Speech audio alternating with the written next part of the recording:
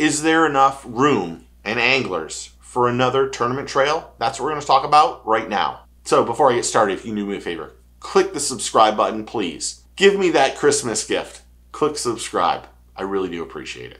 If you didn't hear, there's a new tournament trail or possible tournament trail. It is called the Tournament Anglers Association. They are the TAA. The TAA is a non-profit, Christian-based professional fishing tournament designed for dramatically reducing tournament costs and significantly increased winnings for anglers. They are new. They just came out with a video and are asking to see how many people are interested in putting $5,000 down to possibly win $300,000. At first glance, it seems like a very old school format. They are looking for 200 anglers to plop down $5,000, and they are going to try to pay out 100% to the anglers. They're going to have some expenses. They need to have a tournament director, they need to have a weighmaster, they need to have a CPA, they need to pay for insurance, and they also need to pay for a media person. Now, they're not going to have the back end support that I believe is needed to have a consistent trail.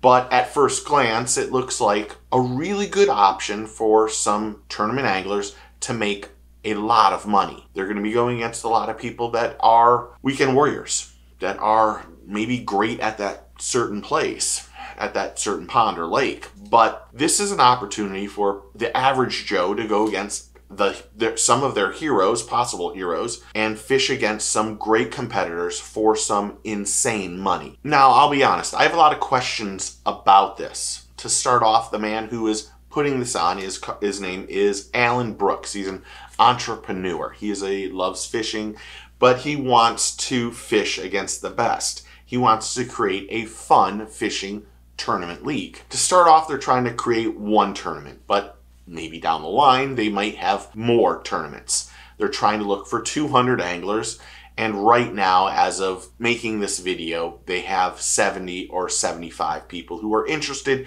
in joining the TAA. As Alan said, they're in phase 1 of a possible 5 or 6 phases to get to where they want to be. Phase 1 is just gathering interest before December 15th with a hopeful, if they can get 200 people, they'll have their first tournament, almost a complete turnaround in January, which is pretty aggressive. They're not looking for sponsors, but if they do get sponsors, they're going to put that money into the tournament winnings for the anglers. They're trying to do 100% payback, but they do have, like I said, some things that they're going to have to pay. And it wouldn't surprise me if $50,000, $60,000, $80,000 of the tournament entry fees goes towards paying a weighmaster and a media person and a CPA and insurance and a tournament director. That seems kind of legitimate. But not having the people behind the scenes that make and run a tournament is where I'm a little sketchy on. There's two sketchy things I'm unsure about. Alan didn't want his name out there to start off with. And if someone is looking at trying to gather interest into a professional tournament trail or a professional tournament, and you want to be upfront with everything that you're going to do, you should be upfront right away on who you are and why you're putting this out. He wanted to put it out and kind of leave people in the dark a little bit. And I think that that isn't the right thing to do. Kind of leaves me and it leaves other anglers on that verge of, is this really real or is this scammy? And I'm not saying that Alan has anything to do with any scam at all, but it just is a little sketchy to start off with. Luckily, anglers aren't paying up front. They're trying to see and gather the interest to start off with. But I would say to Alan, if you're going to do these kind of things, just be upfront with the people, because this industry is very loyal, and there's just too many people out there these days that are trying to get something for nothing. And that's where I would just say that to his face. Like I mentioned, they're going to try to pay out $300,000, and actually they're going to pay out a lot of spots. They're going to pay a bunch of anglers up to like 48th or 49th or someone in that range, and they're going to pay 28 people $13,000. That's going to be the end payout. But if they get sponsors and other things, maybe that'll help pay out more anglers. I'm not sure if they'll get sponsors. There isn't someone that's going to go out there and be filming live and putting it on the internet. One of the things that they're going to try to do is they're going to ask all the anglers to have and record everything that goes on during their tournament day. This is another thing that I think could lead to some people that work that gray line. I don't know if Alan has done any video stuff for like I have, but a lot of times SD cards burn out in GoPros. It's happened to me 20 or 30 times. And when you come back to the boat ramp and somebody has 5 giants and wins, people are going to question, how did he catch him? What did he do? This stuff. And when your SD card dies, or you don't know that it isn't recording, or your battery dies or whatever, then people are going to start to question the authenticity of that tournament. And that's where I think you need the people behind the scenes trying to help out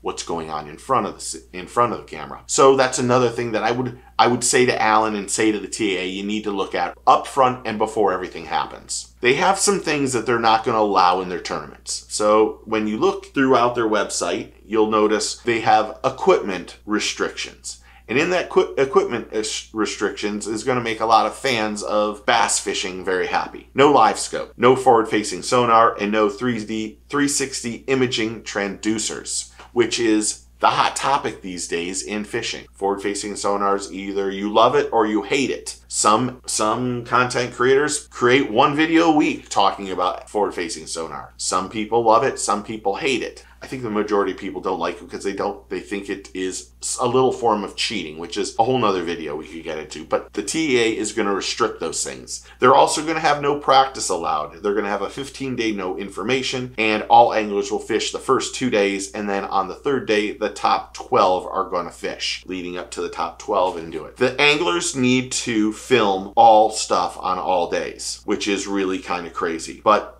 hopefully it can work out. I think that the TAA is trying to do things like we used to have back in the day.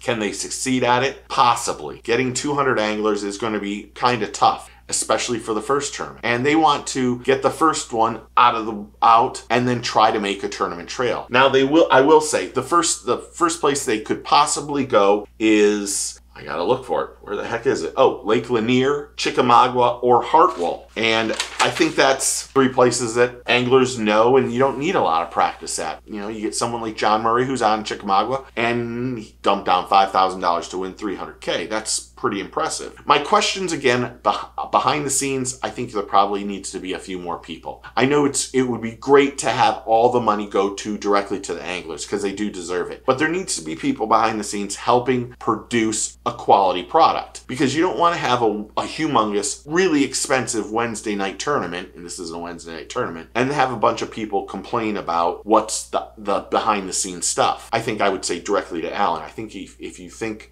you can get all the anglers to film every day, all their stuff, I think you're going to be very surprised that it doesn't work out as well as you want it to work out. There's always something going on with GoPros or whatever it is, unless you have someone sit in the boat and actually film that person all day. Even then, I think you're going to have questions about what's going on. I think I would ask right up front, are you going to have polygraphs for the winners? Are you going to review all the footage of all the top anglers that get paid to make sure there wasn't anything sketchy? Who's going to check the boats to make sure that the anglers' boats to make sure that there isn't stuff in the live well? I mean, just look at what happened in the walleye tournament. The worst thing that can happen is that you have this tournament and someone wins, and then you find out that there was some stuff that was sketchy, because then you completely ruin that tournament or that tournament trail. So there's a lot of things that I have questions about, but hopefully at some point Alan will come out and make another video, or they'll do well, and who knows, hopefully they can get the 200 people. I mean, we looked at NPFL years ago, and while they are a completely different organization, they had a hard time filling up 75 this past year. So can you get 200? I think if you want to get 200, the first thing you need to do is definitely say, we're going to go here. We're going to do this. We're going to do that. And I think you need to realize, or the anglers that are in these tournaments, if it does go on, that they need to realize that there's probably 80 grand that needs to come out for insurance and that kind of stuff. I think just having someone edit the video down just to put up short clips or put up stuff on YouTube, I think you got to pay someone a pretty significant amount, because if you have 200 boats, that person needs to go through 200 boats of all their footages over 2 straight days. And that's a lot of watching video, a lot of watching stuff to see what's going on. I think you need to make the the whole thing as detail-oriented as possible. What the pros are, what the cons are. Explain to everybody what's going to happen. What happens if you don't have 200 people? And then move forward. But as it starts off right now, the TAA is something that is slowly gaining some traction here. Can they do it? I don't know. I really don't know. I don't even know if there's enough room in this industry right now to have something like this. While I think that what's happening with Major League Fishing is a complete disservice to a bunch of anglers that have been on there for a long time, I'm not sure that with MPFL taking a little cut out of the bass fishing tournament organization and the tournament trail doesn't hurt something like TAA, or I don't know if TAA hurts NPFL.